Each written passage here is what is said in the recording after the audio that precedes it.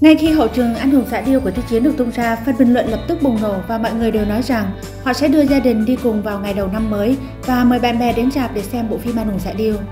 Bộ phim quay cho đến nay, số lượng người muốn xem đã vượt quá 1,7 triệu người. Doanh thu phòng vé được mọi người dự đoán sẽ được đảm bảo trên 1 tỷ. Về dự đoán phòng vé cho bộ phim Thần Điêu Đại Hiệp do Tư Chiến đóng chính, hiện đã có nhiều kết quả dự đoán khác nhau.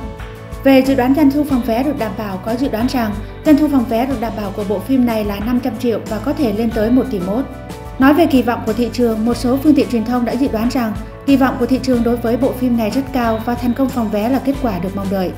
Xét về nhân tố toàn diện, phân tích từ nhiều khía cạnh bao gồm lưu lượng truy cập của Tư Chiến, tầm ảnh hưởng của đạo diễn Từ Khắc và sức hấp dẫn của tác giả gốc Kim Dung và sự phản hồi của khán giả sau khi phim được ra mắt. Một số người đã dự đoán rằng doanh thu phòng vé của bộ phim này có thể đạt lên tới 1,5 tỷ. Những dự đoán này dựa trên nhiều yếu tố và cân nhắc khác nhau bao gồm sức hấp dẫn của diễn viên, tầm ảnh hưởng của đạo diễn, mức độ phổ biến của tác phẩm gốc và kỳ vọng của thị trường. Số liệu doanh thu phòng vé cụ thể có thể bị ảnh hưởng bởi nhiều yếu tố, bao gồm chất lượng phim, hiệu ứng quảng bá và thời gian phát hành. Video đầu tiên của anh hùng xạ điêu Hiệp Chi Giả do Từ Khắc đạo diễn, Tư Chiến đóng vai chính Quách Tĩnh vừa được ra mắt. Thì hàng loạt tài khoản truyền thông lớn đã đăng lại như Nhân dân, Nhật báo, Tân Hoa Xã, Điện ảnh Vạn Phát và Phát hành Trung ảnh. Bộ phim anh hùng xạ điêu Hiệp Chi Giả do Từ Khắc đạo diễn với sự tham gia của Tư Chiến và Trang Đạp Phi đã chính thức được ấn định ra mắt vào ngày 1 Tết năm 2025 và cùng lúc phát hành trailer chính thức. Bài hát kinh điển từ phiên bản xạ điêu năm 1983, Thế gian mãi là người bạn tốt nhất đã vang lên. Cặp đôi hiệp khách cưỡi ngựa sắn bước, đại bàng trắng bay lượn bầu trời.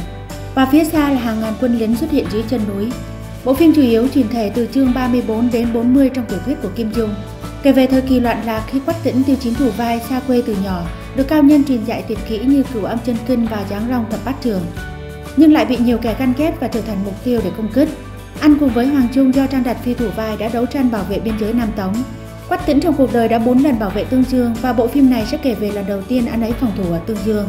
Trong nguyên tác và các phiên bản phim truyền hình trước đây, phần này thường được chỉ nhắc qua nên chỉ có thể xem đây là một câu chuyện mới mẻ.